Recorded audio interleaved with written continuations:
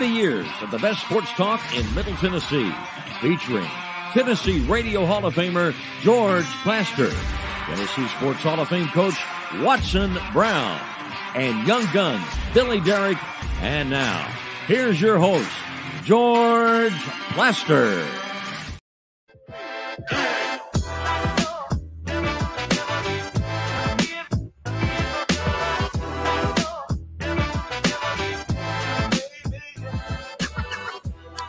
Hello again, everybody. Welcome in on a beautiful Thursday. It's hot, but that's what you expect it to be on July the 6th.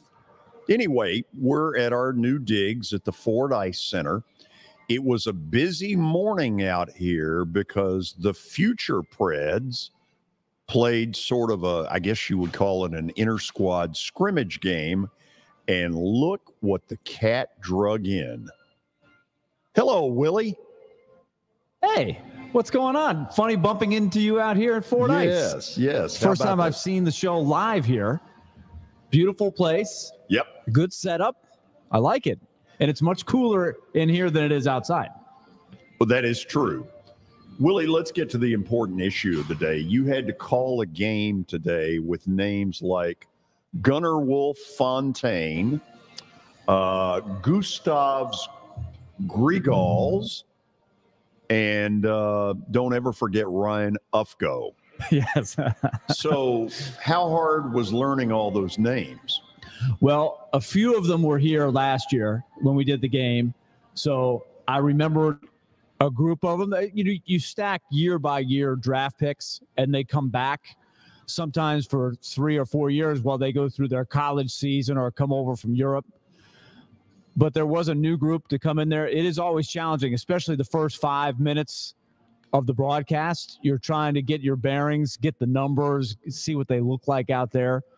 So, yeah, you and I were having some fun with some of the names out there. But that's always the case in hockey. And once you get them, and hopefully they make a name for themselves, and it becomes easy to remember guys like that.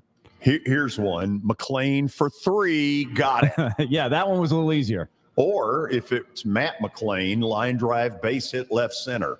So if you had to guess, is one player that played today going to see 1 minute with the Nashville Predators next year? Yeah, I think so. Last year, Luke Evangelista played in this game. Juuso Parssinen played in this game. And both of those guys had big impacts last year as young players. And I think they have very good futures with the team. We saw Skarov last year. He got in there a little bit for the Predators. There was a player today, Jake Livingstone, who you might remember came right out of college last year. Kind of a unique situation where if you play 4 years of college, you're a free agent. And sometimes they entice a player by saying, we'll put you right in the lineup. And so he played a handful of games for the Predators last year. So I think there's a chance you would see him next year. So it's possible. So I would say at least 1 or 2 guys might get a little bit of time this year, but it's really 2, 3, 4 years down the road that you're really looking to see some of these guys. To the more important issue of the day, the Mets get a come-from-behind victory last night, 2-run homer in the 9th inning at Arizona. And afterwards, a lot of this will jumpstart us. This will. Have they looked at the standings? Got a long way to go. Good Lord. Got a long way to go. It was nice that, I mean, they went a whole month, George, without winning a series. A whole month. I know. It was the Mets have had some bad months, I can tell you, but that was right up there in the top 10 worst months that they've had. I mean, they were listing like months from 1963 when they were an expansion team. Yeah. It was brutal. So I guess enjoy it while it lasts. But you're right. It's going to be an unbelievably steep hill to climb if they're going to get back in the wild card race. Would you like to say hello to Kelly? Well, I won't be able to hear Kelly, I don't think, but I can see him. I think it's better that way. Yeah.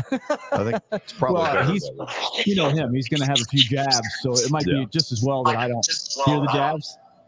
Really? Yeah. Can y'all hear me? Yes. Why are the birds chirping in the background? I have no idea what's going on. My camera just went off. The technical difficulties that are happening today, I don't know if I can work through this, George. I really don't. Yeah. I mean, this is getting way too much for me. And then Willie, I've never seen Willie with a bald head like that. I mean, he just finally said, forget the receding hairline and just went with it, huh? Willie, when did you go bald? That's what Kelly would like to know. It's been a gradual process, but I went to the full level. I think I was inspired by Chris Mason.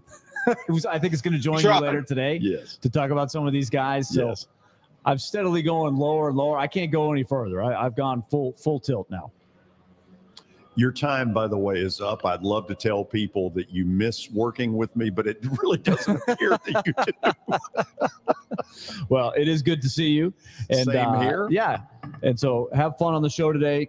Chris Mason will join you later. There were some guys. If you want to take one thing out of today's Future Stars game, is that the two guys that they drafted in the first round last week, they're both very young. They won't play in the NHL this coming year, but they both were very, very good today. Maybe the two best players out there. So that's a very good sign for the future.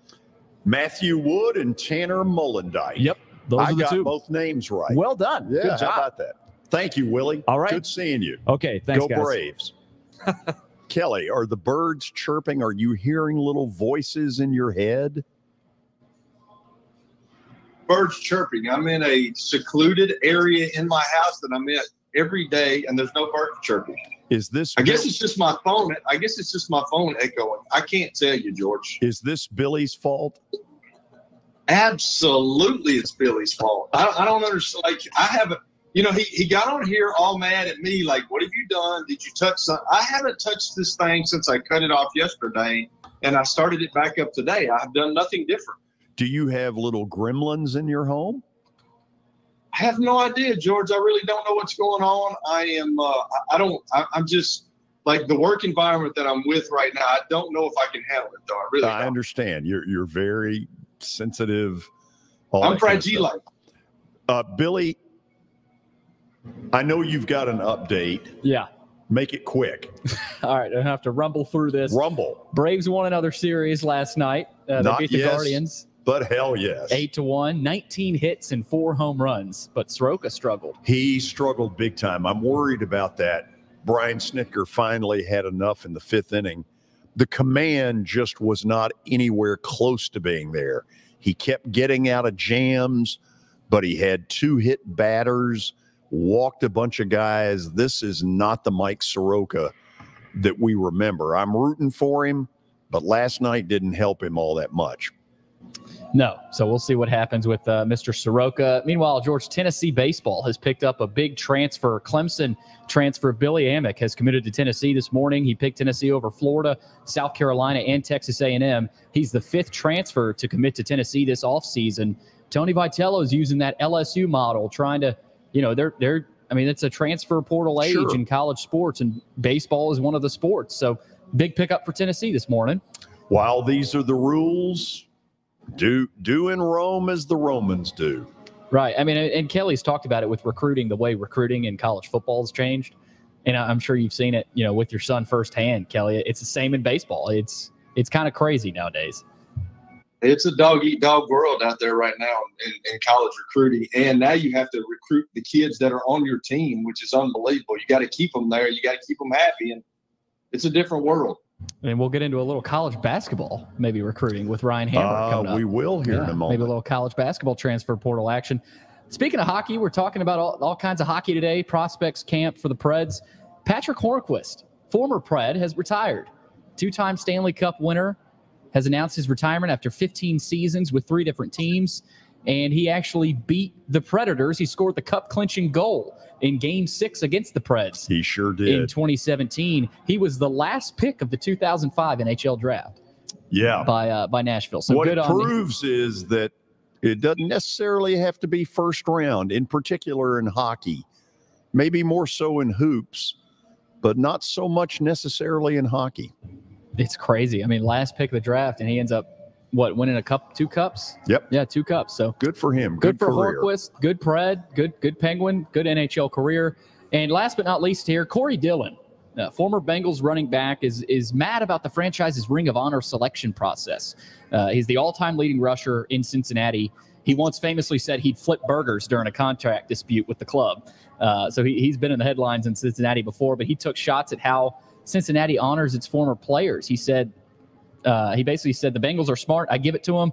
We will put it in the hands of the season ticket holders so they don't have to take that backlash over who the voters are picking. That's BS.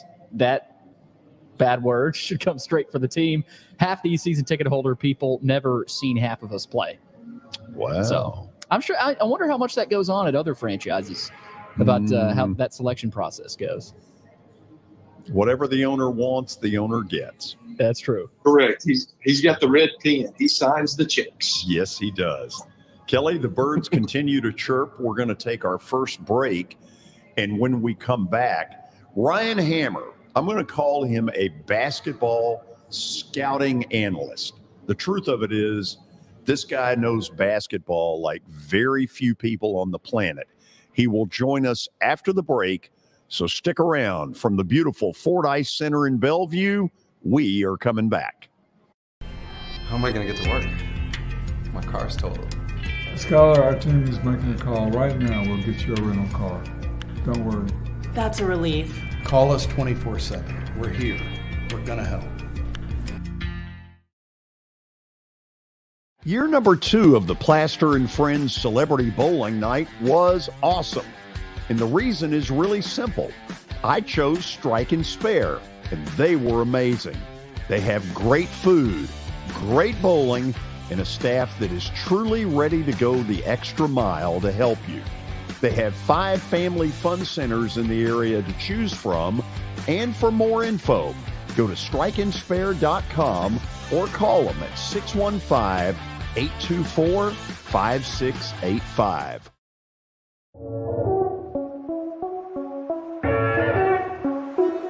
Now that the weather has gotten considerably warmer, there's not a better place to spend a morning or an afternoon than Riverside Golf Lanes.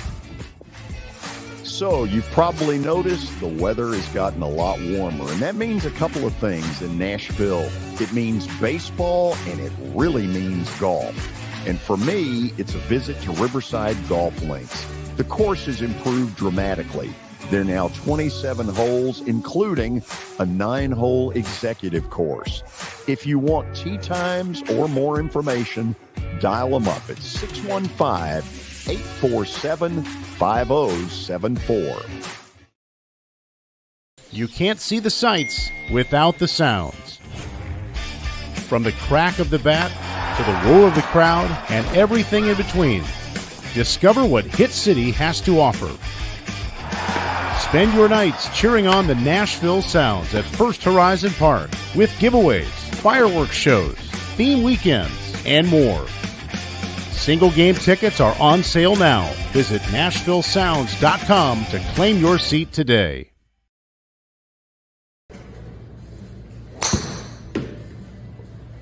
So who said I can't be a golfer? Well, you know what? This is X Golf, located just down the road from the Fordyce Center in Bellevue. This is fun. It'll improve your golf game, and you need to stop in and check it out. 8138 Sawyer Brown Road, and who knows, I may get to 200 before it's all over.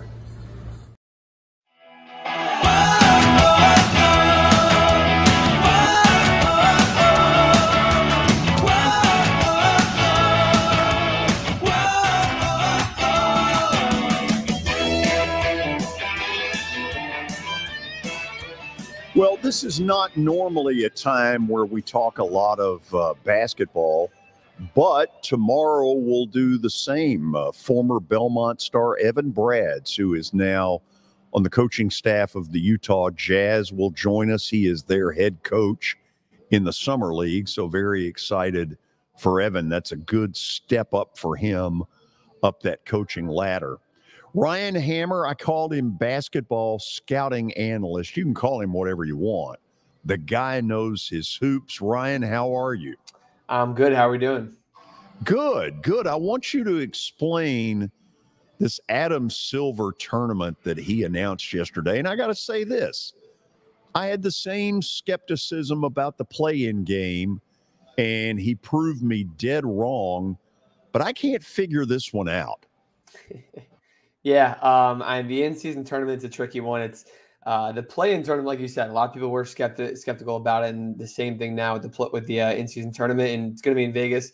The reason why I think there's really only upside to play with this is because it's going to be regular season games. Everything until I think the Final Four and definitely the finals that they do play in Vegas will be counted towards regular season stats, regular season standings. So they're going to be treating it like it's every other game, which take that as you will as an NBA fan, obviously, in the regular season. But I think because they're treating it completely towards the regular season, except for an extra game or two, where the players are going to be playing for not only a trophy, but extra money and bonuses on their contracts, I think there's enough to play for in the end and not too much extra to ask of them. So I honestly think I'm not necessarily saying that I love it or I'm all in for it. I'm just saying that I don't see a lot of bad that can come from it is all. While I've got you on the NBA, where do you think James Harden's headed? God, I wish I could tell you. If I had to make a good call, I'd say the Clippers. Interesting. I thought you'd say, I thought you'd go, well, no, you know what? Clippers makes as much sense as any of them. Okay, I'm going to hopscotch all over the place. The coaches on the college level seem really split about expanding the NCAA tournament field. On one hand, we all believe this tournament is so good that nobody can really screw it up. But the thought of going to 96 does seem like a radical change. Give me some thoughts. What do you think is going to happen, and what do you think should happen? I think there's going to be there's a need for too much of a majority to change and add that much, right? That's substantial of a leap where we went from 64 to adding 4 teams to a 68 with the additional play-ins, not so long ago, a few years ago, and that worked out well. And because it wasn't such a dramatic change, I think they're going to need too much to make that big of a change. Like you said, it's a topic of conversation in the college basketball world in the offseason and even in season every single year.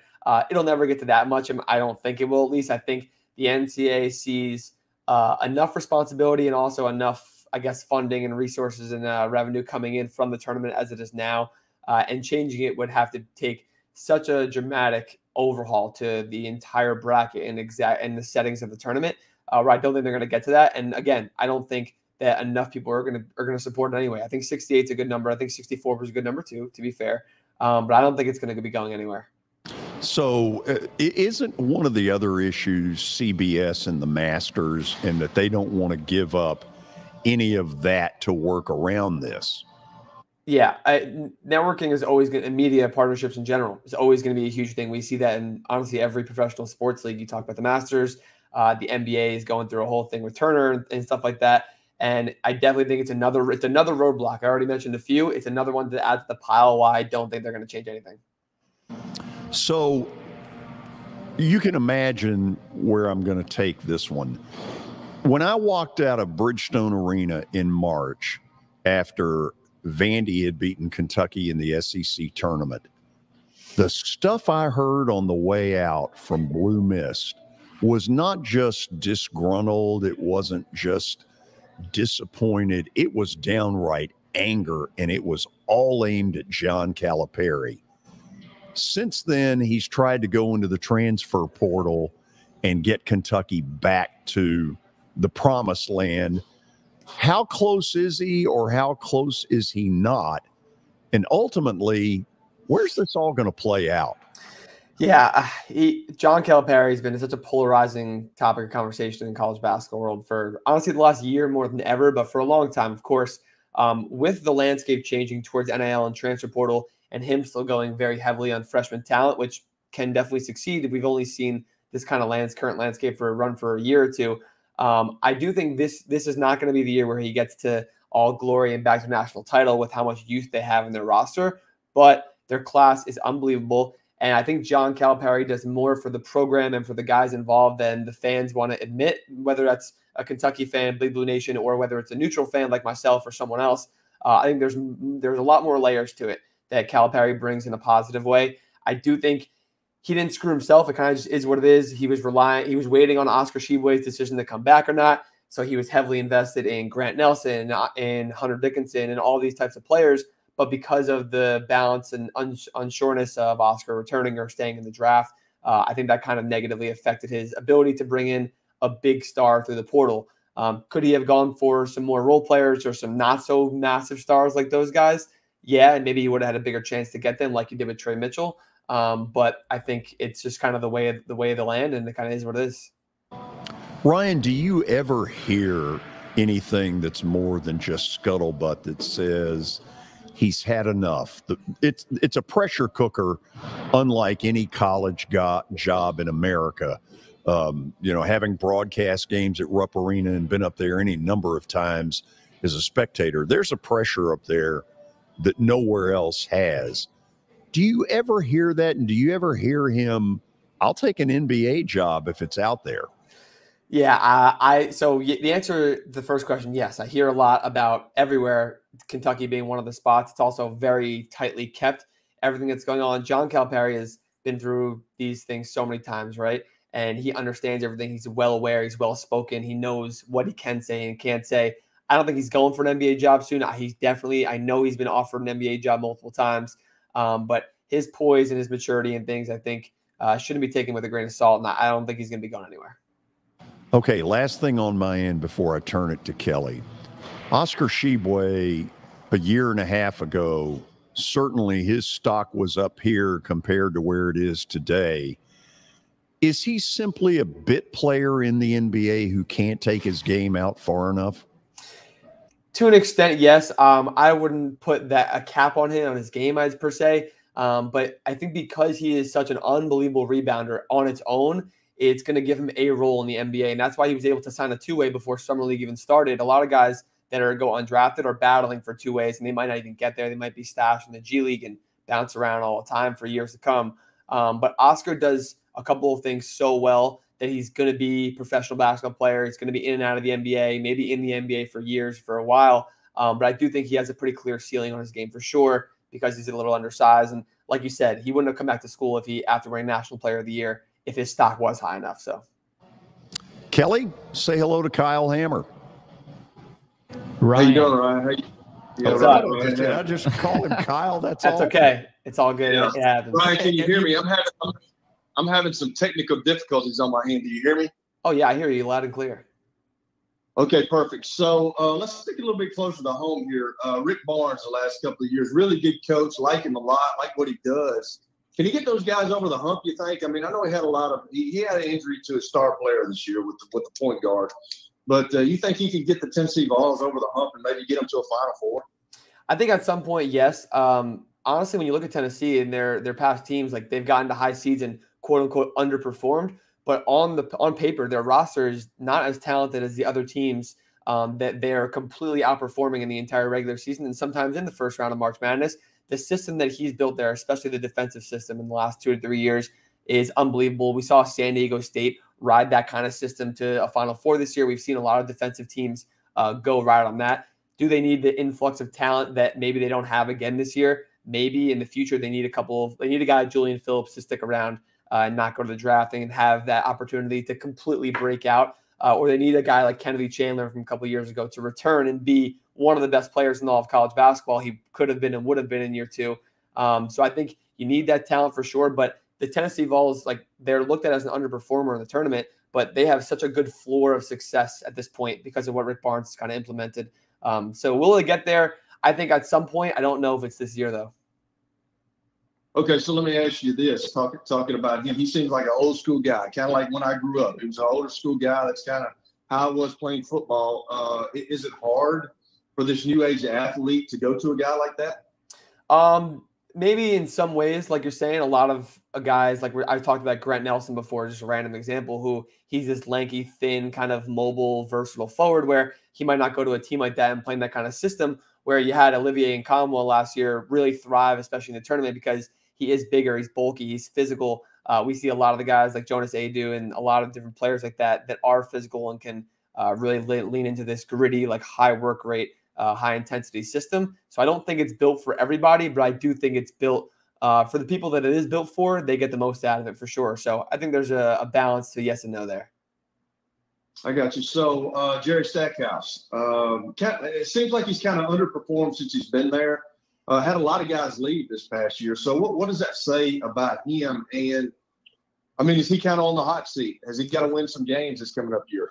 Yeah, I honestly thought they were going to get the tournament this year. They made a run at the end of the year, kind of like A&M did last year. Both those teams out of the SEC kind of got screwed by the selection committee and how it kind of went for the whole season resume.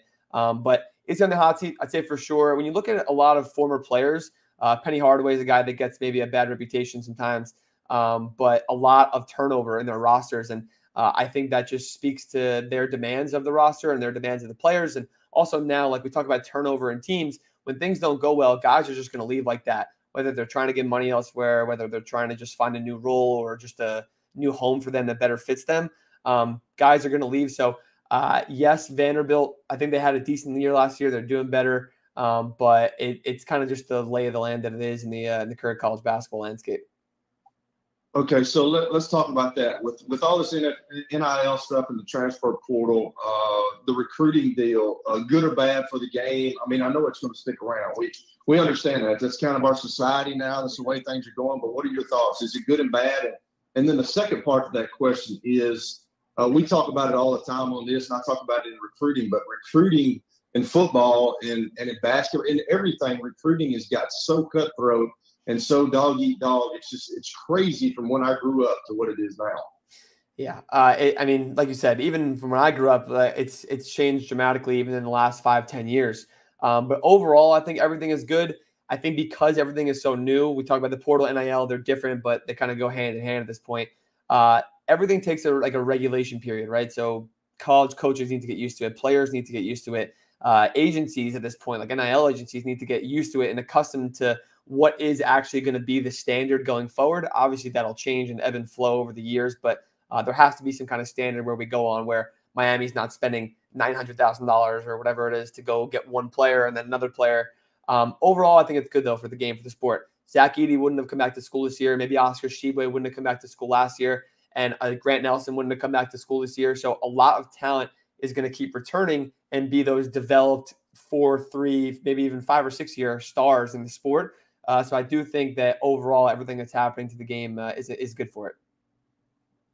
I got you. So my last question is this. We all know what happened to Bob Huggins. And he's had, obviously with that situation that he had a couple of weeks ago, he resigned as the coach at West Virginia.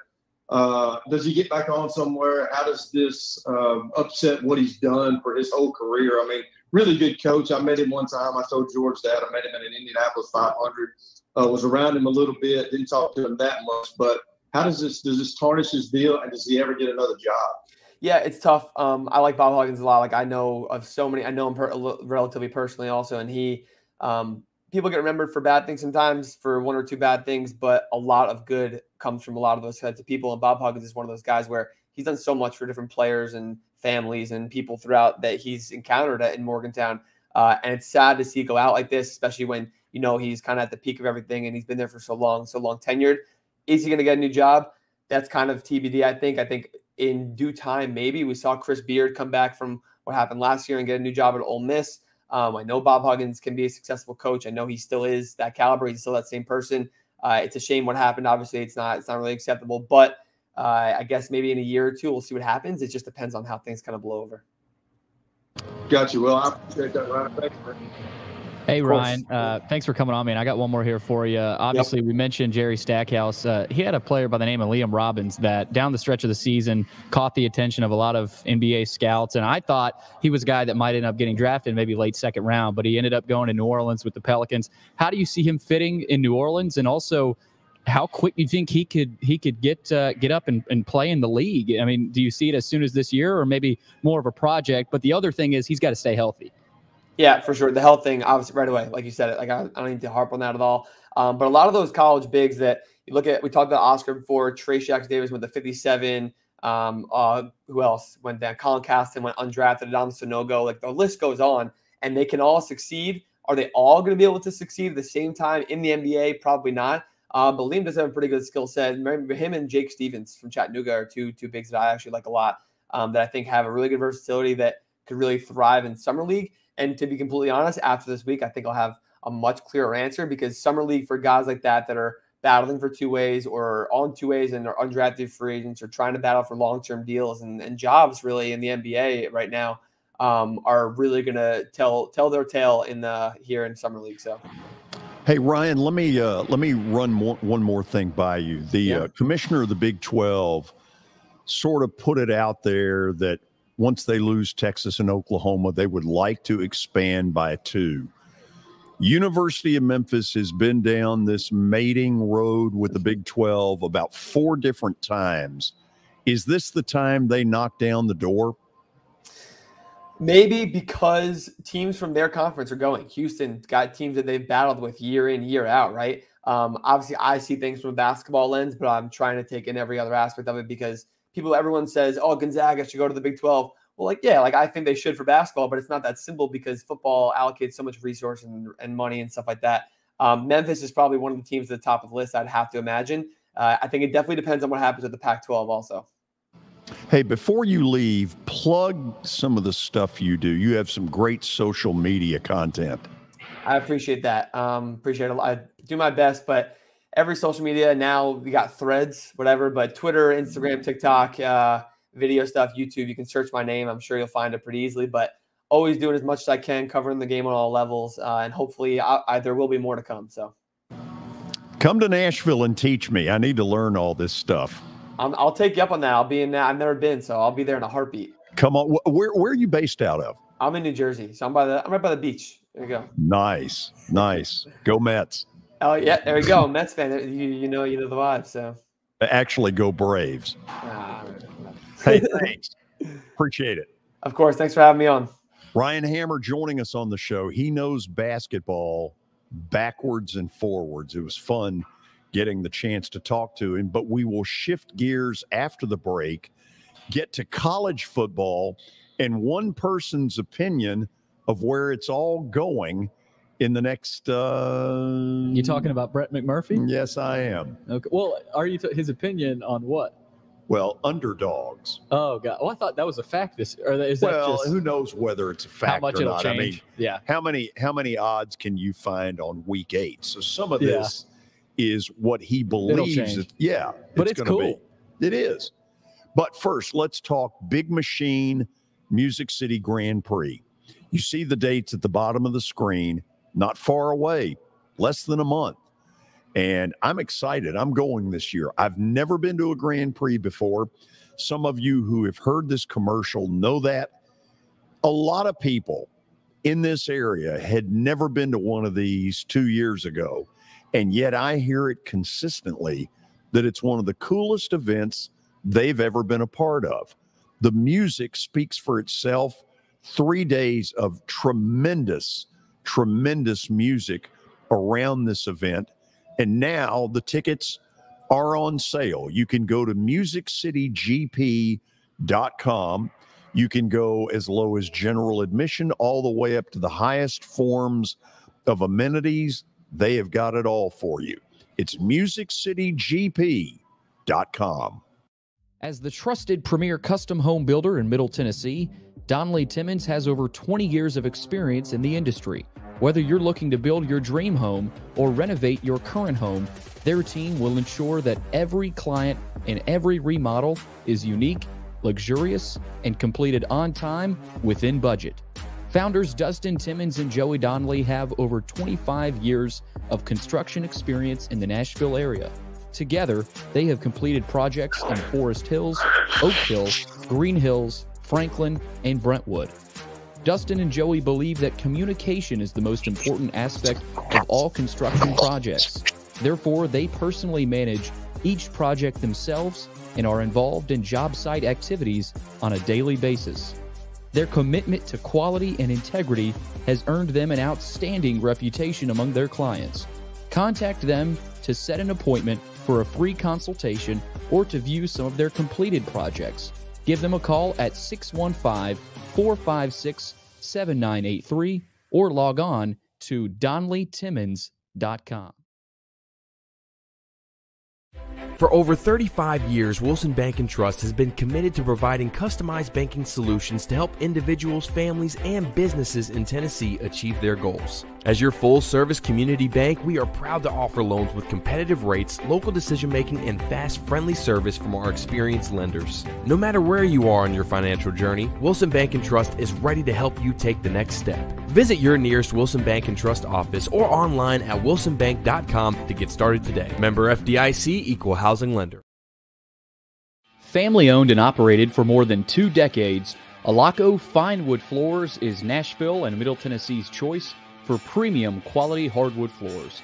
Since 1995, Jimmy Alaco and his army of employees have embodied the approach of taking pride in one's craft and providing superior customer service, growing from a one-man shop to a team of 23 professionals who share the founder's passion for quality craftsmanship and customer satisfaction. If you are interested in contacting them, you can find their headquarters at 2505 Winford Avenue in Berry Hill, or give them a call at 615-356-0303. Again, that's 615-356-0303, or log on to alacofinewoodfloors.com. Alaco Fine Wood Floors, serving Middle Tennessee's hardwood flooring needs since 1995. At Baird, we have a different slant on global financial advice. That global capabilities mean nothing without personal attention. We have investor relationships in 35 countries and market expertise in over 40 industry verticals, all to help make the most important investment connections of all, yours. Global financial advice with a client-first approach. It's the shape of things to come. Discover the Baird difference at bairdifference.com.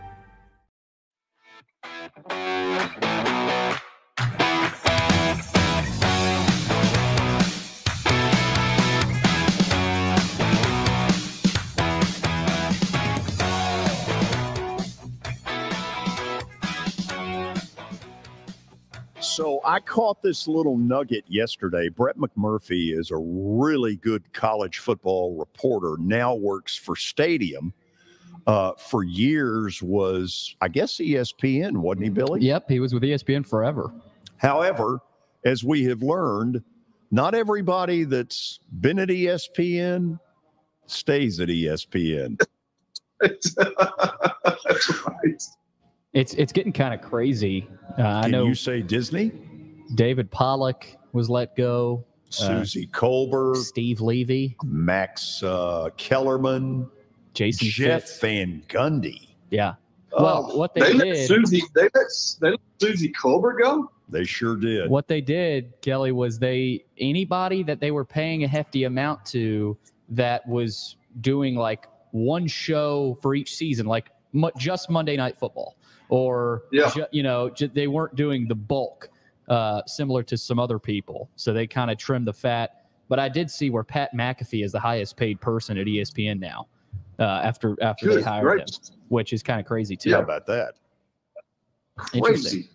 Okay, so what we're going to show you is a graphic that will list underdogs throughout the season. We've got a series of graphics. We got 2 more after this. Brett McMurphy believes, and some of the early lines in the opening week of the season are out. He is basically going on best guess info. Stanford, Western Michigan. Congratulations. According to Brett, you will both be underdogs in every game this year. That's amazing, George, that Stanford is an underdog in every game. Stanford, when Jim Harbaugh was there, he kind of brought that program back, and he turned it over to David Shaw, and then he had a couple of good years, and then they went downhill from there. They're really bad. Yeah, it's taken a big nosedive. David Shaw kind of screwed him over a little bit. I mean, they weren't very good his last couple of years, but it's almost like he kind of just up and left all of a sudden. Now, here's a long list of teams that will be underdogs in 11 of 12, and some of them have been the dregs of college football society. Charlotte, they have really had trouble. When Will Healy Didn't get it done there. That shocked me. FIU under Mike McIntyre, really a tough program that he inherited. UMass, the complete dregs of society.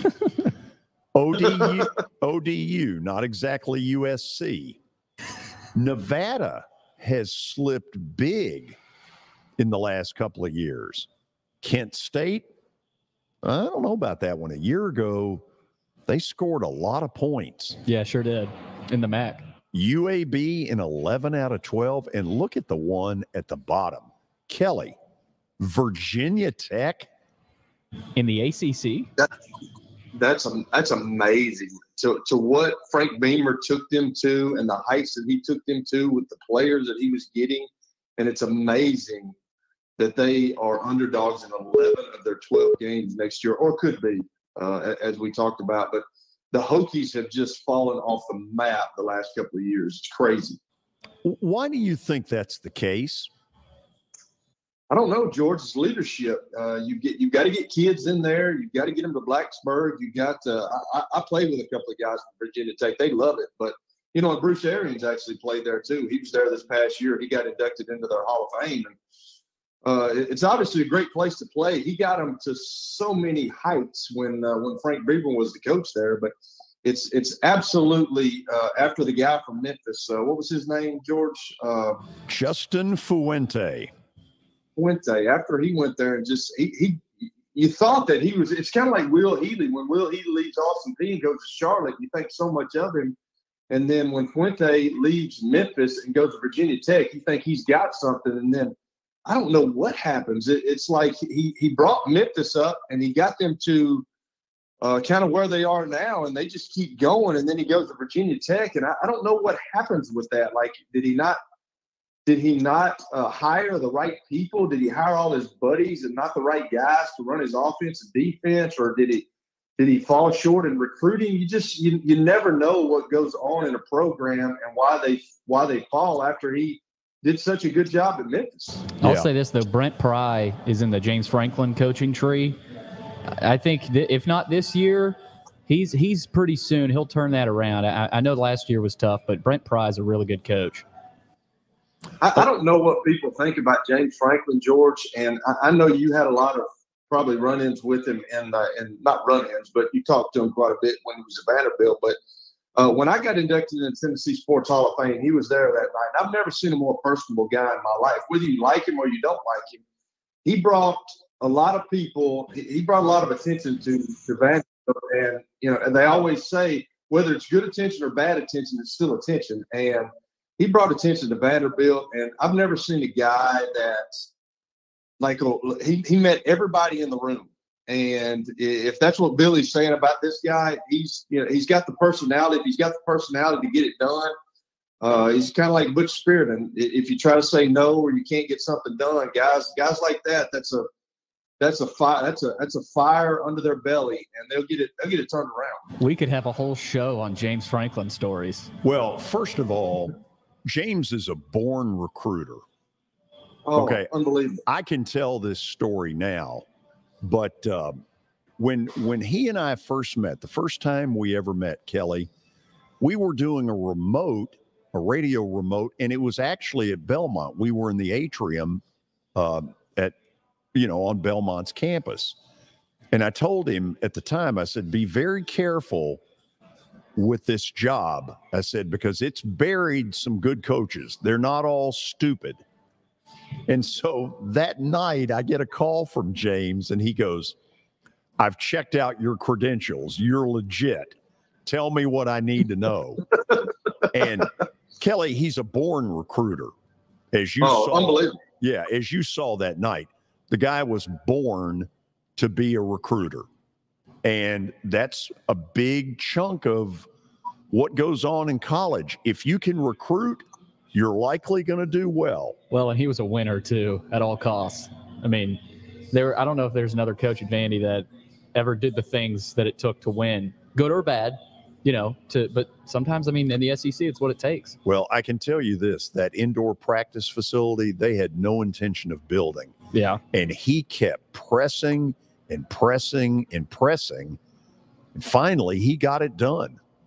Good for him. Yeah, I just never seen a guy that night. I've never seen a guy. He went up to every single person, whether it was a man or a woman, and he shook everybody's hand, and he made sure that they knew who he was and what he did. And when he goes into a parent's home, especially being at Penn State, he seems like a guy that can seal the deal. If a guy's teetering on going somewhere other than Penn State, if he goes into that home, he can definitely sell it. He can sell his program. He can sell himself.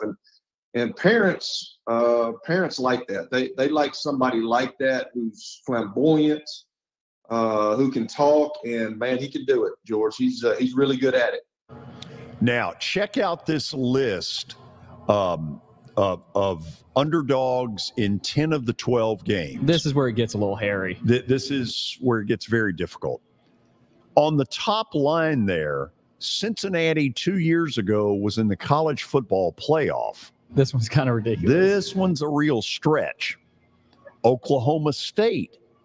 This has been a traditional 8-11 victory team every year. Even Rutgers. Like, Shiano had a good year last year at Rutgers. I mean, what was his record? I thought he had a decent season. Did he? Yeah. He's got Maybe Vandy on the bottom line. By the way, if you're wondering, that's Vandy's new logo. Yeah. Which I'm like, It's grown on me. Yeah. I wasn't a fan at first, but it's grown on me. Tulsa, I'm not surprised about. They're in the middle of the second row. Kelly, to the left of the bottom row is Texas State, which 5 years ago I thought was a prison.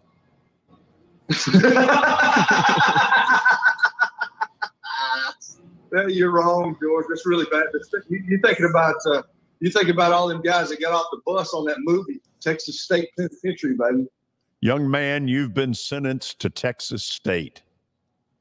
I feel like they're not helping themselves with their logo. I mean, what is that?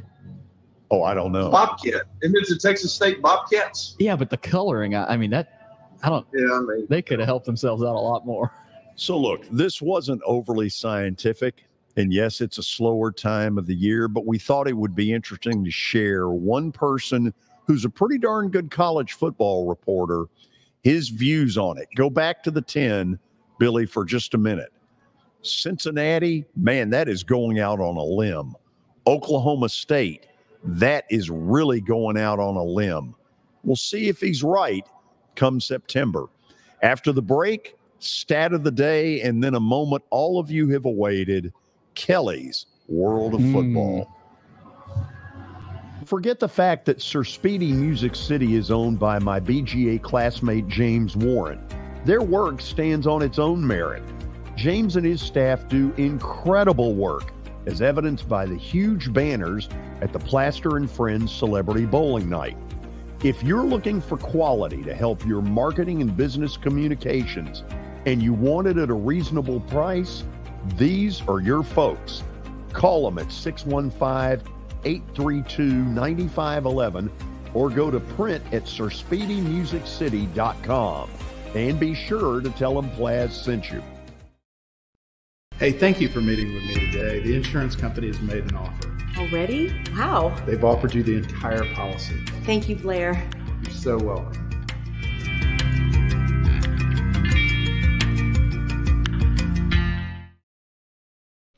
This is my buddy and former Nashville Sounds PA announcer Eric Berner. I always laughed in the old days at Greer Stadium when I would walk in, Eric would immediately play my favorite song, Van Halen's Jump. But then I learned he actually has a real job with Rockcastle Wealth Advisors. Yeah, George, that's what I do. I help people in the pursuit of making their money live as long as they do. Everybody's situation is different, so I use a customized and individualized, personalized approach to the person I'm working with. Old 401ks, retirement planning, insurance planning, inheritance planning. Those are things that people like to get some more information about. One of the things I find is people don't even know where to start, and that's where you come in. Yeah, so I can usually help people with an initial phone call or meeting that is a no charge and no obligation. And I'll bet you have a phone number and a website. I do, George. They can call me at 615-235-1058 or rockcastlewealth.com or Eric at rockcastlewealth.com. Hello, this is Celeste Middleton, a State Farm agent in Murfreesboro, Tennessee. I want to help my neighbors and local businesses be proactive and assess their risk before something unexpected happens. We want you to have a thorough understanding of your coverages to have the best protection when you need it. We can create a personal price plan for you. Our team has over 70 years of experience helping people in Middle Tennessee. We have an awesome team with integrity and provide honest and prompt communication, and we love what we do and genuinely care about everyone we work with at our office. Give us a call at 615-895-2700, send us a message at celestemiddleton.com, or walk in at our office at 803 North Thompson Lane in Murfreesboro. We would love to earn your business. Welcome to John English Antique Sports and Cards, located at 204 East Depot Street in beautiful downtown Shelbyville, Tennessee. Their phone number is area code 931-492-4304. John, obviously, I've been blown away by what I've seen at your place. I've now been there 3 times.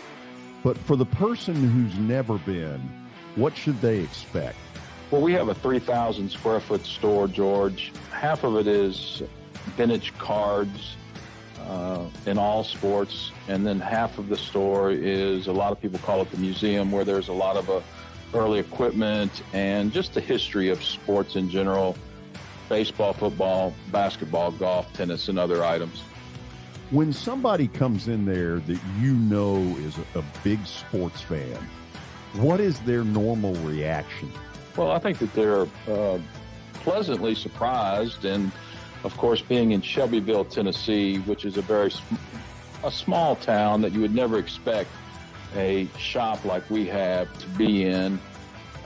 So they're kind of, I don't want to say blown away, but as I said, pleasantly surprised.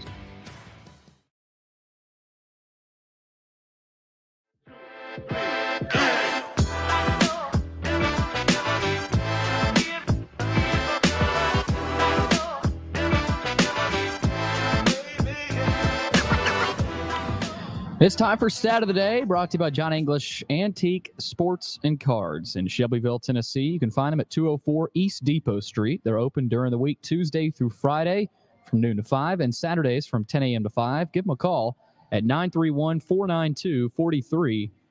All right, let's get to Stat of the Day, see what David actually gave this to me as well. Shocker, it's a Braves question. The Atlanta Braves... The Atlanta Braves currently lead the major leagues in home runs at 166. The last time the Braves finished as the league leaders in home runs was all the way back in 1973. Can you name the player who led the 1973 Braves in home runs? Kelly, the 3 were Hank Aaron, Dave Johnson, Yes. and Darrell Evans. I don't think it was Aaron. I think it was either Darrell Evans or future New York Mets manager Davey Johnson. It's one of the two.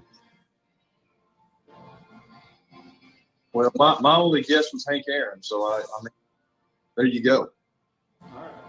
So it's either Hank Aaron or Davey Johnson? Oh, no. Hank Aaron. It's not Aaron. No. So you're saying Davey? No, it's either Davey Johnson or Darrell Evans. Okay. Here we go. Yeah, George. Yeah. Babe. Look at young Davey.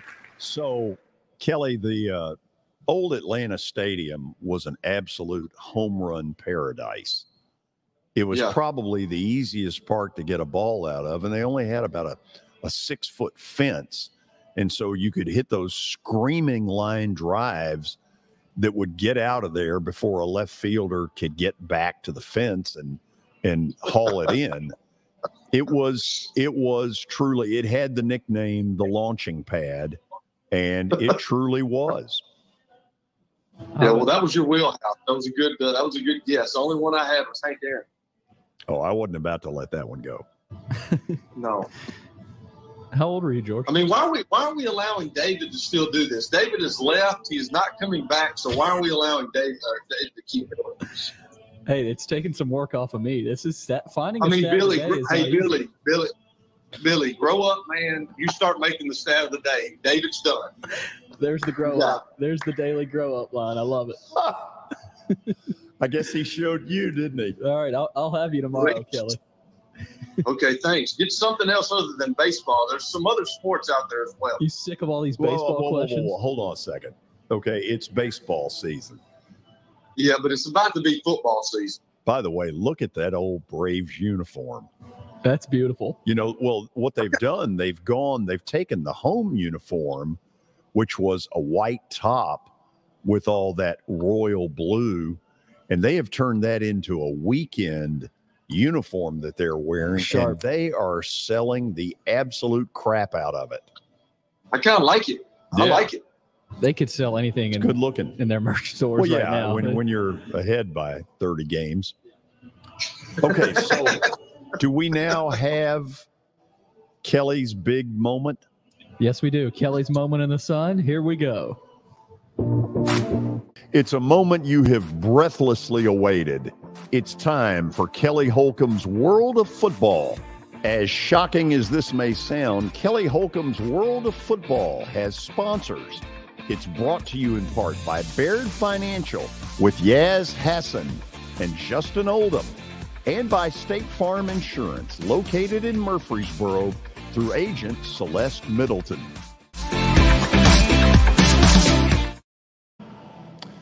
You know, it seems like it's been years since the whole country was riveted to the Damar Hamlin story.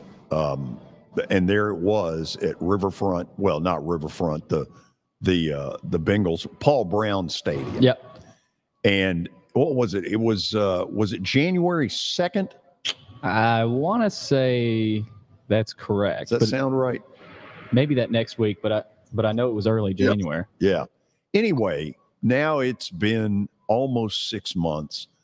Not only is it a miracle that Damar Hamlin is with us, alive, prospering. There he is throwing out a first pitch at Yankee Stadium recently.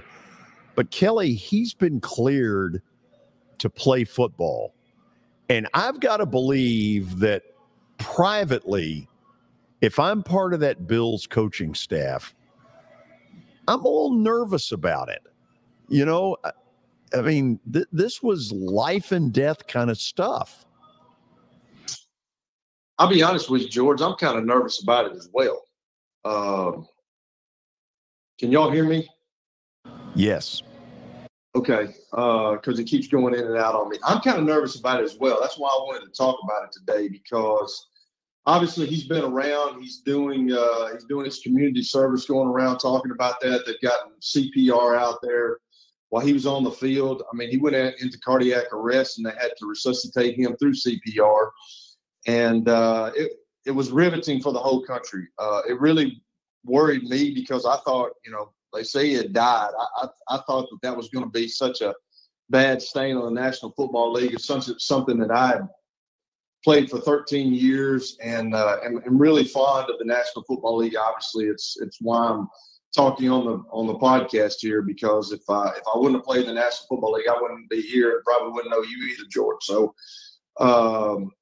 I don't know. It just I'm like you with the coaches. I know that the doctors would not allow him back on the field if he hadn't passed every test that they had given him, and I'm sure he had an extensive test and an extensive physical. But I don't know. It's good. It's good for him. But my concern too is like him. He has not had contact since that night, and is he going to be able to come up and make a tackle as a DB?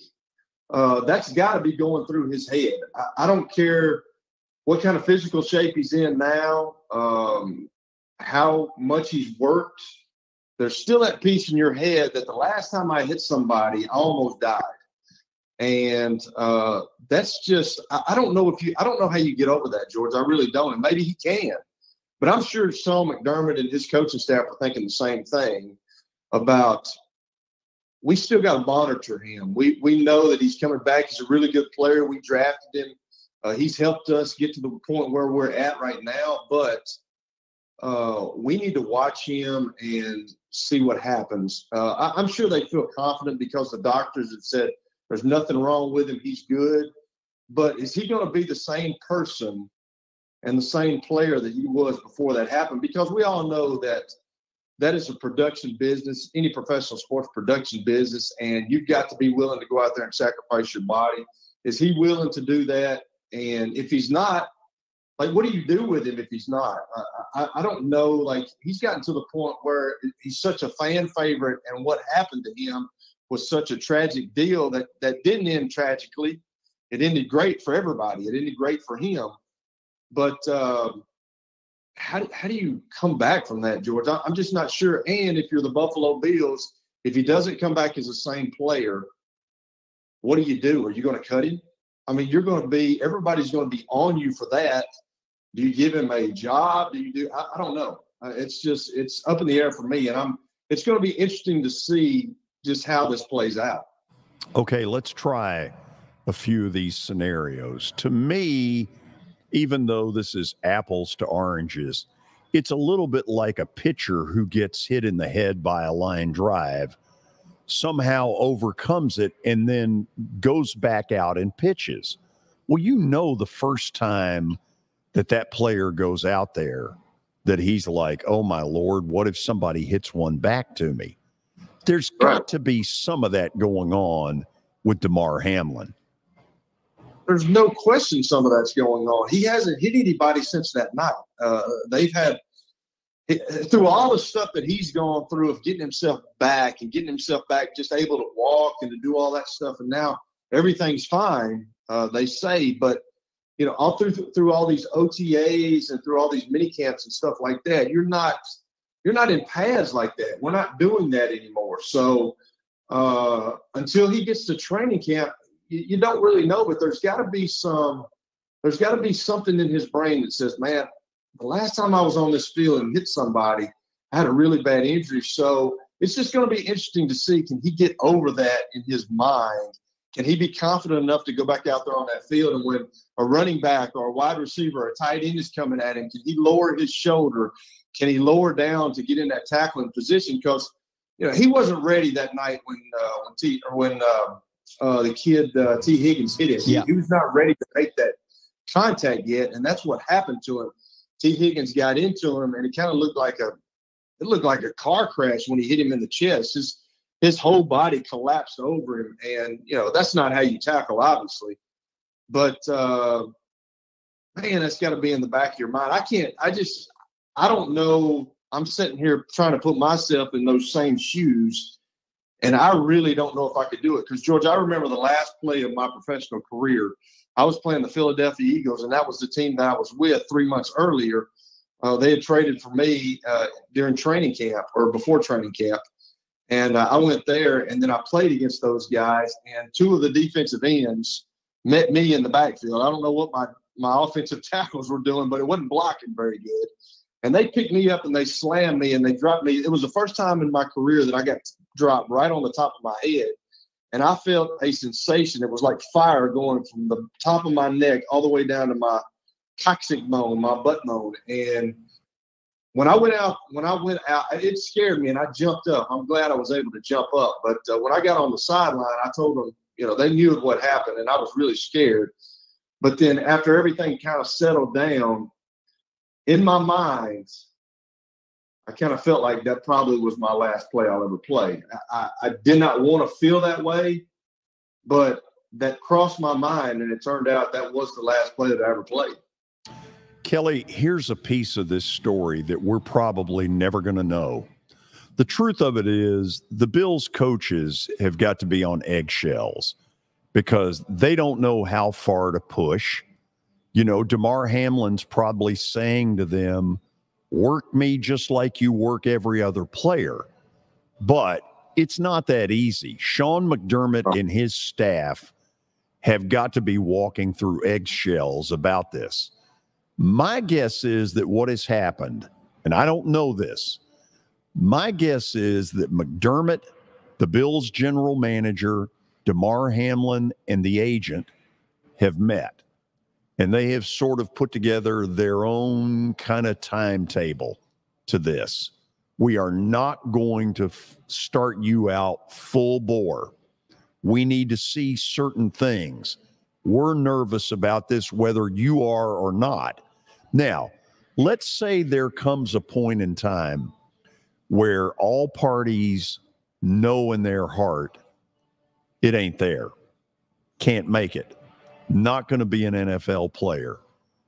If they have any public relations sense at all, they will jump in, the Bills, and put him in their community relations department, because no question, the amount of good that this young man has done before we ever even knew who he was is staggering. Then when it happened, what did they raise? What was it, like $9 million? Something crazy like that. Yeah, I mean, I would assume that deep down he knows this isn't 100% certain. This is going to be some trial and error, and there may be a point where he almost has to go to them and say, "I'm not sure I want to do this." There has to be open lines of communication, because there's a coaching staff on eggshells. There's a player who may say he isn't, but to some level he probably is. There's a family on eggshells, probably an agent on eggshells, and everybody's like, boy, I don't know. And that's really what we're dealing with. Yeah, I think so too. I don't know if Sean McDermott and them are on eggshells, but I'm sure they're probably apprehensive about putting him out there. I'm sure I think that's a good explanation as to probably what did happen. I'm sure they've all parties have sat down and they've discussed this and they've talked about this. I'm sure they're wondering, just like I'm wondering, just like you're wondering, what's going to happen when he finally does hit somebody. I think that's the true test. Can he get back to the player that he was, and can he get back to being physical like you need in the National Football League? Can he do that? But if that doesn't happen, I truly think that he's going to be a Bill for life, because I don't think that if he does not make this team this year, if you're another team, are you giving him a chance, George? You're not going to take that. You're not going to take that chance. The only chance he's got is with the Buffalo Bills. And then if he gets back with the Buffalo Bills and he plays and everything's okay and he plays for 2 or 3 years, then all this is behind him. We can forget about that. But if he does not play and he can't come back to the form that he was at, he doesn't have the confidence to go out there and to play like he did, or to be able to come and tackle somebody like that, I think it's a no-brainer that he's a Bills guy for life. They're going to hire him, and they'll keep him on staff as long as he wants to be there. I really believe him. Here's another gut feeling. Again, I have no proof of this. Right. I'm guessing that there's already an agreement in place that he will open the season on injured reserve, that they're going to take this really slow. He could. I mean, that could be a deal. That could be where they're going to take him so slow. They're maybe going to give him 1 rep a day, and then maybe increase it to 2 reps a day. Maybe get him in 1 tackling drill and see if he can tackle somebody 1 time. After that, I'm not sure, George. I'm uncertain about it, just like you are. It's going to be interesting to see. It's kind of a tricky situation. I know they've weighed everything in and out, but I don't know. We'll see. The other side of this, I think, is if he does get back on the field this season, how do the other teams react to him, right? How does a receiver – That's a really good point. If he's getting ready to come across the middle against Damar Hamlin, does a receiver lay off? I mean, it's the NFL, probably not. Kelly's shaking his head. But I think that's another aspect. How do the other teams – but then again, Kelly, you know it. There's not a single darn NFL coach or player that would lay off if Damar Hamlin's on. I mean, that's the NFL. But again, I think you got to kind of think about that. No, but I think there are players who don't necessarily want to be put in that position. Yes, yeah. That's a good point, George. They don't want to be put in that position, but I don't think it really matters. If he's out there on the football field and he's playing and he's starting, I mean, all bets are off. I mean, they're going to try. It doesn't matter. Right, yeah. George, one more note. I know we got to go to the break here in just a few minutes. To add on to Kelly's World of Football, I don't know if you know this yet, Kelly, but Jamison Holcomb's Troy Trojans are hosting James Madison this year, September the 16th. That game will be broadcast on the NFL Network. Really? Nice. Yeah. Did not know that. Just reported by Brett McMurphy. Army and ULM on September 2nd on the NFL Network. I guess it's some sort of college special. And then Troy, I don't know if you're going to that. I bet you are. But well, I'll be there. Okay, yeah. Well, if you weren't, it's going to be on the NFL Network. So we'll be tuning in. Yeah, to heck with the kid. You're staying home, watch it on TV. I know he'll appreciate that. Okay, after the break, we'll be joined by former Predator goaltender Chris Mason, even by my own standards. That was really tacky, I got to admit. Chris Mason hopefully will get me out of this mess. When we come back, stay tuned. Hey, thank you for meeting with me today. The insurance company has made an offer. Already? Wow. They've offered you the entire policy. Thank you, Blair. You're so welcome.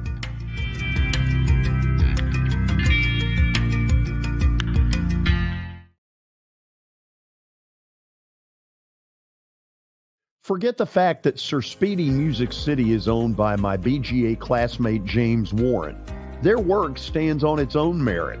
James and his staff do incredible work, as evidenced by the huge banners at the Plaster and Friends Celebrity Bowling Night. If you're looking for quality to help your marketing and business communications, and you want it at a reasonable price, these are your folks. Call them at 615-832-9511 or go to print at sirspeedymusiccity.com. And be sure to tell them Plaz sent you. Year number 2 of the Plaster and Friends Celebrity Bowling Night was awesome. And the reason is really simple. I chose Strike and Spare, and they were amazing. They have great food, great bowling, and a staff that is truly ready to go the extra mile to help you.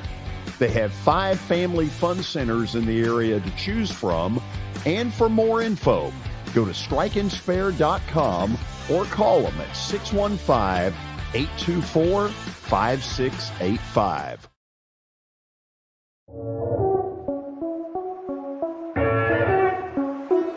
Now that the weather has gotten considerably warmer, there's not a better place to spend a morning or an afternoon than Riverside Golf Lanes.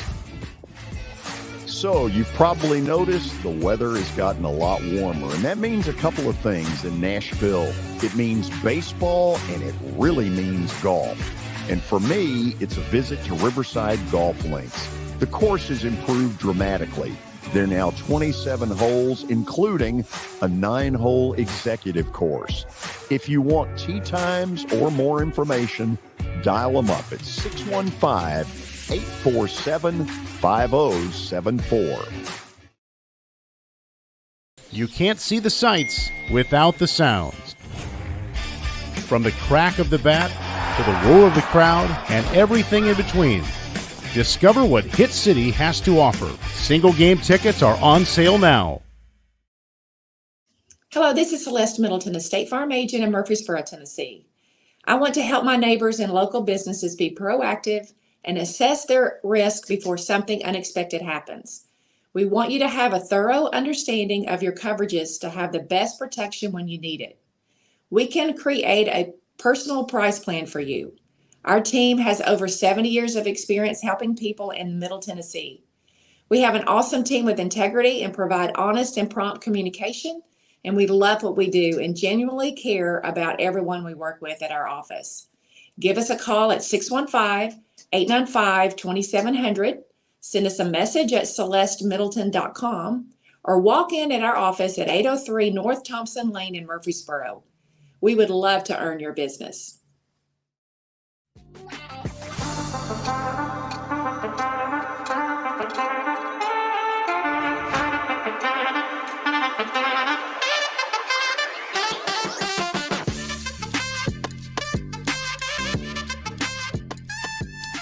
Well, earlier today, this Ford Ice Center in Bellevue was hopping. The Predators had their future stars game, if you will, with a lot of the young prospects, some of whom got drafted a week ago. And Willie and Chris Mason did the game for a stream, did it on a Predator stream. And Chris joins us by phone. Chris, first of all, thanks for taking the time to do this. Yeah, of course. Thanks for having me on. It was fun. It was fun seeing you and watching hockey again in the middle of the summer. Amen. So tell me, when you see a game like this, what are you looking for? I'm just looking for, obviously their draft picks. You had Wood and Molendyk out there, their first rounders. Just kind of what these guys bring to the table. There's obviously a lot of, different age groups, different experience levels. A lot of these kids, some play, in Europe, some play college, some play juniors, some played in the American League, some have played NHL games. So just to see kind of how they compete and just what different players bring to the table, how they use their skill sets.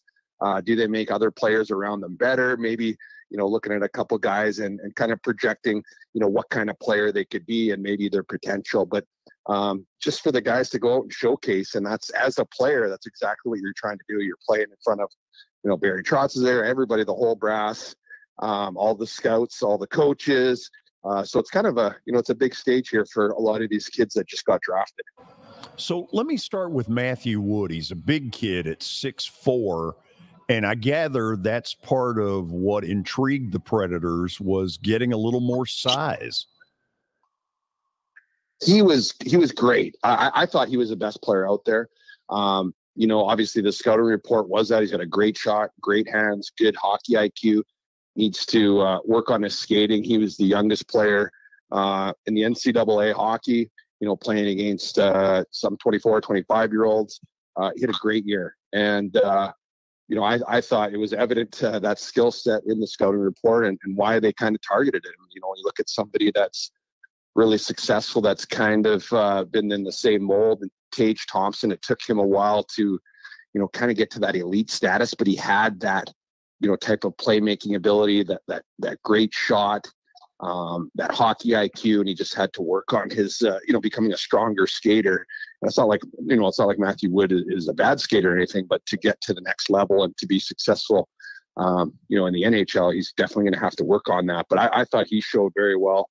And Molendyk was the other draft pick that we mentioned. I thought they were the two, most impactful players out there, and they were obviously both their first round picks this year. And Molendyk's a smaller guy. I thought every time he got the puck, he's looking up ice, making plays, moving the puck up to his teammates and then joining the rush. And I thought he played well defensively, blocked a lot of shots, and kind of got his nose dirty. So he has that element to his game as well. Chris, are they 2 years away? Is that realistic? What is realistic? Every player, I think for Wood, you have to see. I know they'll probably, go back to their respective clubs this season, and play this year. And then development at this age, it's so hard to predict and project, 18-year-old kids, 17-year-old kids to 1-2 years away, because I think there's a lot of growing that needs to be done off the ice. And I think, Nashville typically doesn't hurry guys. They like to go through Milwaukee, let them experience the pro level there, really get an opportunity to play right away. Whereas, if these guys come and, try to crack the Predators roster, it's tough unless you're, a top 1 or 2 picks. Never say never, but that's typically been the way that the Predators have done it. They want the guys to develop. They want them to learn culture. They want good habits. When you get to, the pro level, the defensive details and the defensive side of things are, that much more important and detailed. So you don't want to put a young kid in a situation where, maybe he could play and maybe his skill level is good enough, but you don't want him playing, for Matthew Wood on a fourth line or third line role or something like that. Maybe he play on the power play, maybe not. You want him to go down and, play on the power play, be the guy, play in all situations. Same thing with Molendyk. So Depending on the development, a 2-year for Wood could be, a possibility, but I wouldn't count. I would look at about a 3 or 4 kind of year arrival for him, but you never know. I mean, he's a young kid playing against some really good competition and having good success. And, from what I saw today, he definitely has the tools to be an impact player in the National Hockey League. Chris, you played for Barry Trotz. A lot of us were here when, this team got here. I think, he and I laugh. That was the first interview he ever did in '97 when he got named. It is becoming very obvious to me that Barry Trotz is going to be a very good general manager and has figured out where all the bones are buried in this franchise. He has, and I think he's had the benefit, I think, of stepping back from the game. He had the good opportunity. I know he had a ton of coaching offers and different things like that, and he really assessed what he wanted to do. Obviously, takes care of his family first, and then once you're out for a while, you miss the game, and I think he's really been preparing for this, for longer, than we've known. And when somebody like Barry, who wants to come in and do just an awesome job and to accept this job, he wants to be ready for it. He's going to put his stamp on this organization. He's always done that. He was, an out of the norm kind of coach back in the day when it was kind of a lot of, hard-nosed, old school type of coaches. He really had a different approach where, he was very relatable. He got the best out of players because they just loved the way that, he showed them that he cared for them as people, not just, commodities or assets or whatever, just that disconnect. And I feel for the general manager job, he's had some really good influences. Obviously, David Poile, Lou Lamoriello, I think are very, probably the longest serving general managers in the National Hockey League. And he had the opportunity to work with both, which both guys have had a lot of success over the years.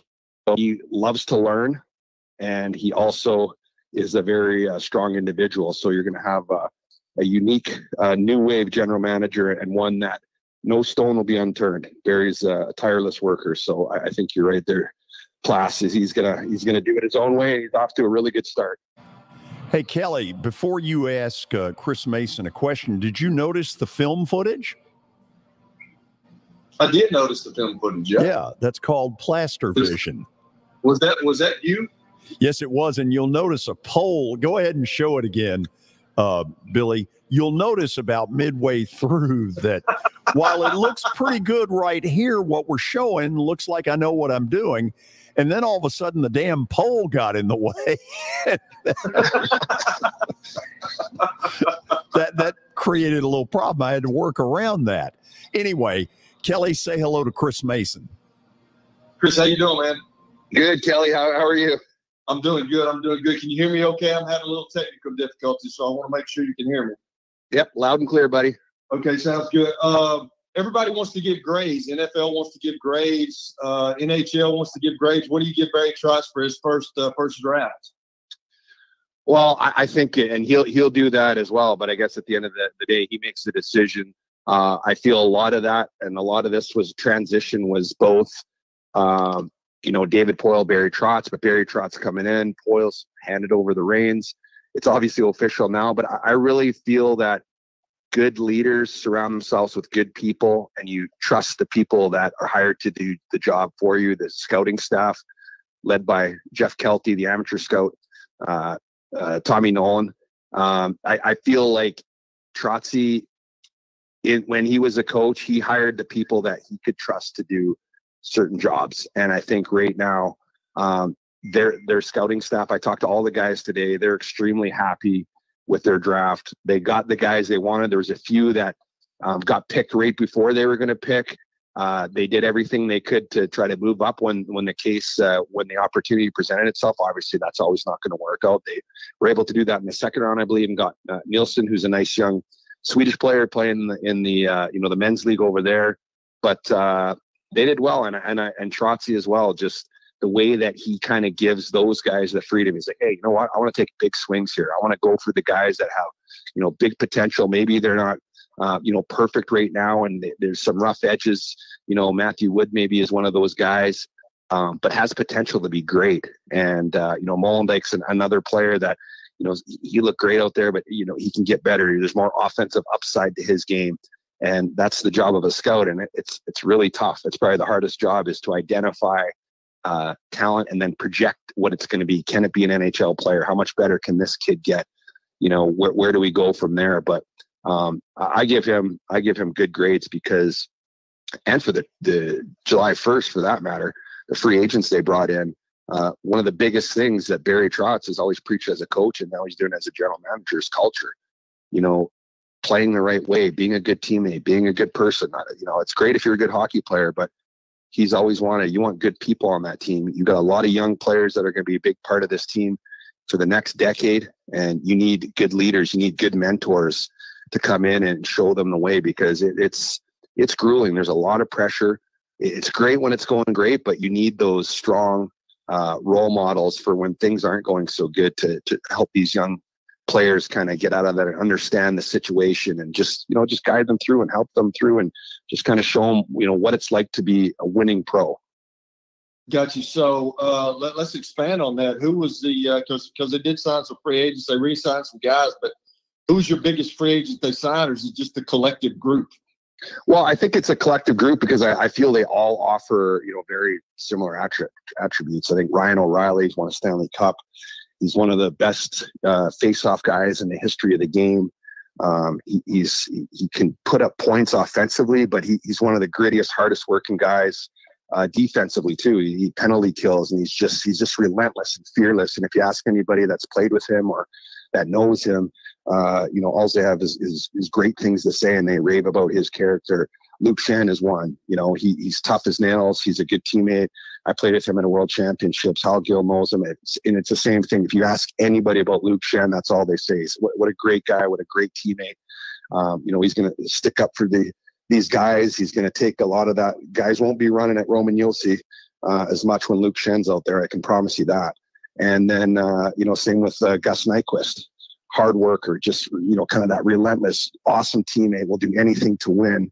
And I think when you have these people in your locker room, it sets a certain standard. So as a young player, when you're looking at the leaders on the team and they play to that level of intensity and that work ethic, in practice, the way they conduct themselves off the ice, that's the standard. You have no choice but to live up and to play up to that.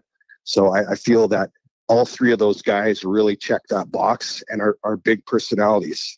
Leaders, good leaders follow, leaders as well. And I think there's a lot of the leadership core here is a great leadership core, but you have more guys, I think, to follow, and for, some of our guys too, to be around guys that have won Stanley Cups. Got you. So with Coach Brunette coming in, obviously he's an offensive guy, but how different will this coming year's team look from the team that we had last year? Well, I think right now, on paper, I think the team's better than they were at the end of the year. I think at the end of the year, I think they overachieved a little bit. A lot of good young players had a lot of great production, more than was expected. But I think, at the end of the season, you kind of sneak up on teams. They look at our roster, and, Forsberg's, we had half of our, star players out of the lineup, and you kind of get overlooked. I think it's going to be a real challenge for the young players that had success at the end of the season. Tommy Novak, Luke Evangelista. You go up and down the list. Juuso Parssinen is a really good young player. I think he's going to be an impact player for this team for many years, but you're not going to sneak up on anybody anymore. So the league gets harder. Once they know who you are, once they know what you do, it becomes a lot harder. So I'm very interested to see. And again, that's why you bring those leaders in to help to guide these young kids through some of those growing pains. But I think, the back end is great.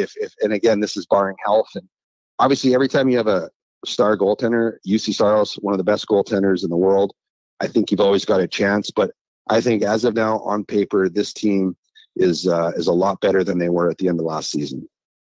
Yeah, and this is kind of like a comment for me. George and I talked about this, and when I was playing for the Buffalo Bills, I went to a couple of Sabres games, got into a little bit of hockey, got to get into it more. I remember when the Predators went everybody was watching it to the Stanley Cup. But it just seems to me, and you can kind of allude to this, but it seems to me with all the young guys coming in for some of the older guys that got hurt last year, but the young guys coming in, and then you've got all these signees. It seems like there's a lot of good stuff going on with the Nashville Predators and what Barry Trotz has done so far. Yeah, I agree with you 100%. I mean, it's, you always have to, hold yourself back, because if you look around the league, they're in a really tough division. The Western Conference is really tough, and it's hard to know, what to expect from some of those young guys that had great finishes to the season, because really they're getting called up. They've got nothing to lose. So they're not expected to win. There's not that pressure on them. They're just going out there and playing and having fun, and I love that. It's just, and as you know, it's hard to continue that as you go in your career, because you realize what's at stake and the pressure's different and all that kind of stuff once you're expected to win. But it does feel good. And I think not just for necessarily next season, but just, moving forward as an organization, and where the decisions and transactions that the organization's made, the people that are in place. I think Barry was just an awesome hire at the end of last season. He's going to do a great job. And, it's exciting. You got a new wave coach who is an original Nashville Predator. He's going to come in and he wants to play an exciting brand of hockey too. And you got all these young kids and veterans and, kind of a fresh, just invigorating feel around the team right now. Really is, man. It really is. Well, I appreciate it, Chris. Thanks, man. Thank you, guys. Hey, Chris, I'm going to put you on the spot before you leave. Is this a playoff contender? Well, this is a team that I believe could make the playoffs. I don't know. I think they're going to be right on that, on the bubble, 7, 8, 9, 10 kind of a team. But I would not count these guys out to make playoffs. So I definitely think that's within reason. And Barry Trotz said it himself. He said, I didn't sign these veterans to come here and, end their careers and retire here. He said, I brought these guys in to win. So you're gonna have a group of guys that expect to make the playoffs. So I think, if barring health, I think if this team can stay healthy or relatively healthy, I think they've got a shot for sure. Chris, really good of you to take the time to come on with us. Thank you as always. Thank you, guys. Have a great day. He and Willie do a great job. Chris Mason is the Predators television color analyst, and he is really good. He knows his stuff, and you can tell that when you watch one of their telecasts. Kelly, I know my stuff as well, and nothing proves it more than Plaster Bet of the Day. Oh, gosh, here we go. He must have won yesterday. I didn't even keep up with it yesterday. You've got to step it up a notch, though, here, George. You've got when's the 3 or 4 bet day coming? Baseball parlay. Oh, it'll be tomorrow. Tomorrow? It'll be tomorrow. Yeah. It's not going to matter. I'm going to have so damn many wins, it's not going to matter. Put yourself in danger. Garbage, dude. Put your deck out there. We will give you tonight's victory when we come back, so stay with us.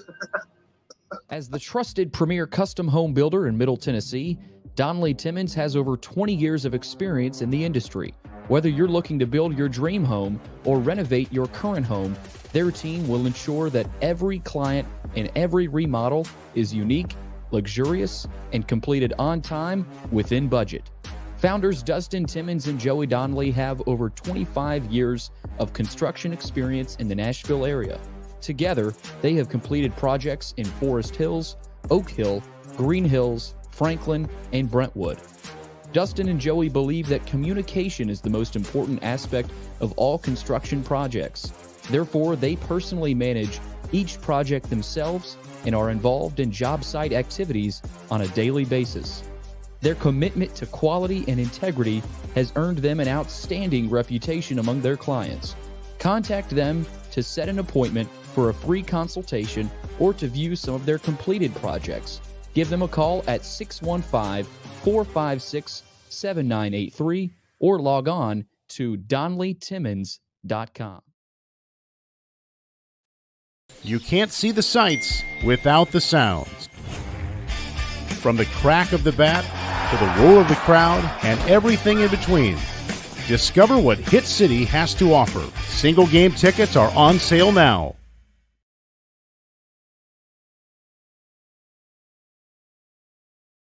Family owned and operated for more than 2 decades, Alaco Fine Wood Floors is Nashville and Middle Tennessee's choice for premium quality hardwood floors.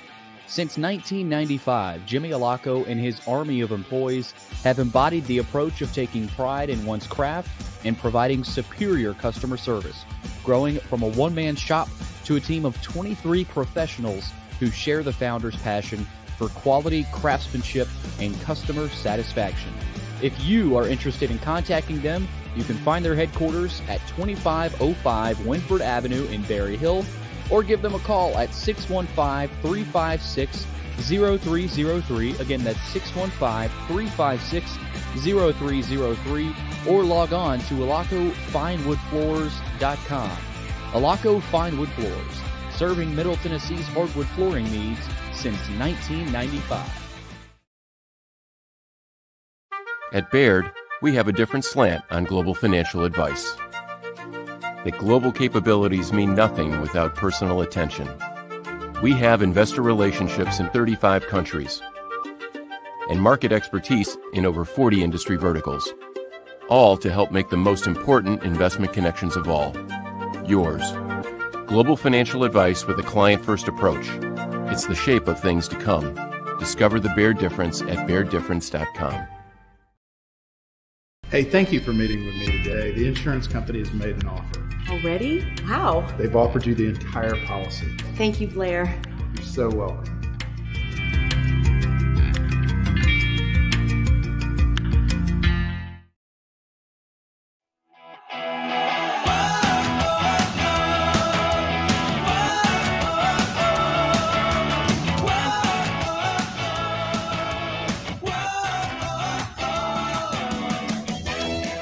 Final segment on a Thursday. It's almost the weekend, and it's almost college football legends night time as well. We're getting closer and closer to that fun event Sunday night right before SEC Media Days next Sunday. Crazy that it's already coming up. So we'll get to some information about that. But first, Bart Durham Injury Law, best in the business. Give them a call, 615-242-9000. Again, 615-242-9000. Or look them up on the web at bartdurham.com. It's time for Plaster's Bet of the Day. You want to do that first, George?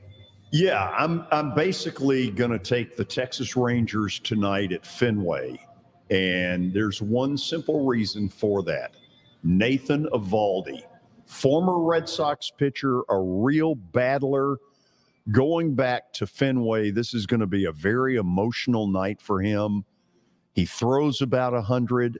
I'm a big Nathan Eovaldi fan. I think the Rangers get it done tonight at Fenway. Why did you not show my gaudy record? I think we've seen enough of that. No, I think we need to put that up there. I mean, that's an order. You're up for 500, but nothing gaudy about it. That's a hell of a record right there. Look, it could have been something like 80 and 140. Let's not act like you've been going on a limb here. What do you mean? I mean, it's not like these have been, good, crazy bet there, George. You know, I mean, it's when you start doing run lines, it's not like I just took the Dodgers last night. It was Dodgers minus a run and a half. That's a much different story than baseball betting. We'll see. By the way, I fell asleep. The Dodgers have got a bunch of starting pitchers hurt. Dustin May out. Walker Buehler, the former Vandy pitcher, been out for a good while. Clayton Kershaw on the disabled list. If the Dodgers don't get these starting pitchers back, they're not all that good. Now, when they're healthy, they're as good as anybody. They're the one the Braves should fear the most. But when they have all these starting pitchers hurt and they're basically going with AAA starting rotation, right now they are very gettable. Yeah. Pittsburgh almost got them for 2 out of 3. Dodgers, it'll be interesting to see what they are able to do. I mean, it feels like they always get to the playoffs and it's like, from their fan base. Now let's get to the big college football legends night. Kelly, this is going to draw the largest crowd we've had in the Sports Speaker Series. We already have right at 125 signups already. And so if somebody's watching this and they're saying, yeah, I'll call later next week, I don't know, because that's a lot of people. And, I don't want to have to turn anybody away. If you want to get in here comfortably, do it now. Yeah. It's simple. Kelly's in. Kelly is in. To my shock, he is in. Kelly Holcomb will be there. Yeah, you can get his autograph. So that means I've got to come to the Fordyce Center 2 times next week because we're meeting Thursday. Is that correct, George? Yes, we are. Yes. And then I'm gonna have to come for Sunday night if I can get there. Don't act like you're being put out. I'll give you some of my garnishment, Kelly. I mean,